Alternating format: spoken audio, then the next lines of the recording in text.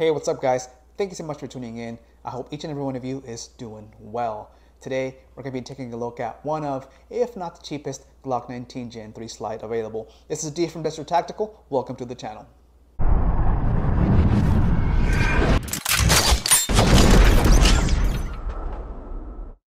Alright, so in case you missed it by the thumbnail, we're going to be talking about the Combat Armory Glock 19 Gen 3 RMR Cut Stripped Slide. This slide was $89 on Combat Armory's website. Let's go to the tabletop and look at what we got. Okay guys, so for those that care about packaging, it came in this white box, wrapped in this blue bag, covered in oil, so nothing fancy there. So as far as the slide, my first impressions is not too bad. For 89 bucks, it's looking pretty good. I don't feel or see any rough edges or burrs when it comes to the milling. However, I did notice very minor, hardly even noticeable tooling marks right here and some under the hood on the front of the slide. Again, very minor, barely even noticeable. I don't think it'll affect function in any way, shape, or form. As far as the slide itself, it came in with rear and front serrations, some panels right there.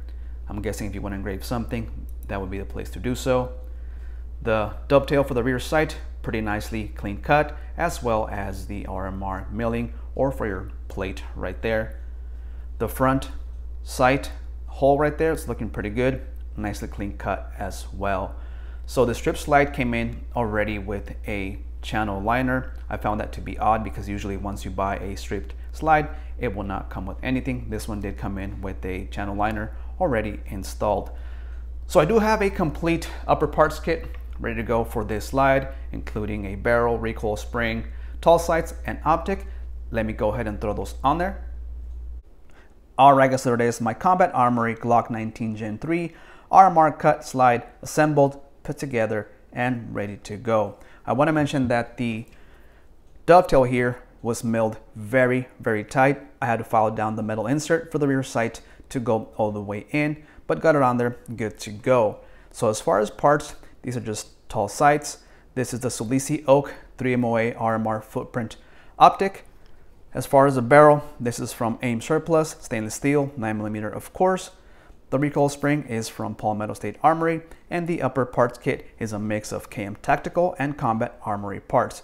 So the only piece that's missing now is a frame. I'm gonna rock the Palmetto State Armory dagger frame. So let's throw that on there, see how it looks, and go from there. There it is, you guys, the Combat Armory slide on the PSA dagger frame.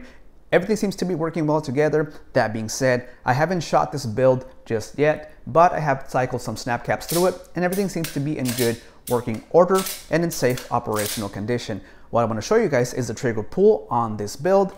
Here is the magazine, no ammo, and the weapon is clear. This is one of my trigger builds with the P80 shoe. Here is the scale zeroed out, and I got this bad boy breaking at a hair under 4.5. That is a really good pull weight. My sweet spot is between 4 and 4.5, so I'll definitely take that. The only thing left to do now is to go out to the range and test this build out. See you guys there. Alright guys, made it out to the range with my Combat Armory slide build. Early morning, let's beat the heat and take some shots.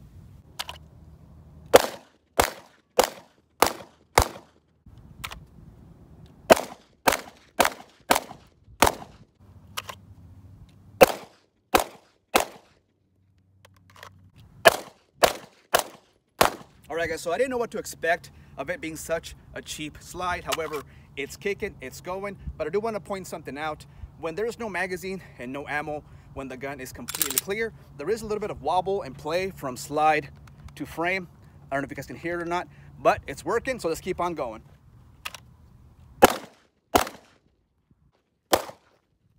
So I had a malfunction. First one right there. That is a jam. First one of the day. Let's clear it and keep on going.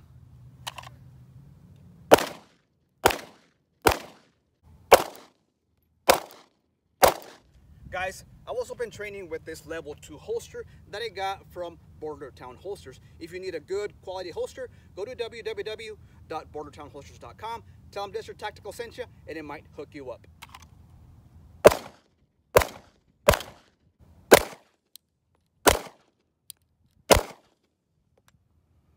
All right, guys, that is a wrap up on that Combat Armory slide, again, on the PSA dagger frame. I didn't have high hopes for this slide, however, it performed very, very well. In 150 rounds, only one malfunction, so I'll take that for a slide that cost 89 bucks. So what is the purpose of this build? It's going to be strictly a range toy and a trainer gun, nothing more than that. So as always, you guys, I appreciate your support. Make sure you comment, like, and if you haven't subscribed, hit that button as well. Catch you guys later. Peace.